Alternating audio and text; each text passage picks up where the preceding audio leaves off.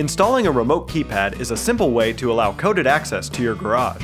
When shopping for your keypad, make sure you check the manufacturer's manual for your garage door opener. Cross-reference the radio frequency used for the remote and make sure you choose a keypad on a different frequency. Some keypads are labeled universal. However, it's best to check your instruction manual before purchasing a keypad. Also, keep in mind that garage door openers older than 15 years may not be adaptable to a remote keypad. For this installation, you'll need a new keypad, batteries for the keypad, measuring tape, a pencil, a ladder, and an electric screwdriver. First, install the batteries on the new keypad. Now, using the keypad's instructions, follow the steps to program the keypad to your garage door opener. You'll need a ladder to access the garage door opener to complete this process. After programming your keypad, test it prior to installation.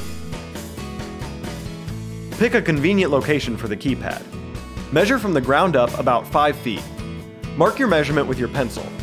This is where the top screw should be placed for the keypad. Using your electric screwdriver, install the keypad to the door jamb.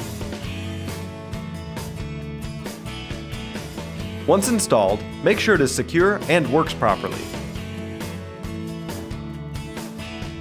If you have any questions about this process, call Habitation Investigation at 937-205-4758 or 614-413-0075.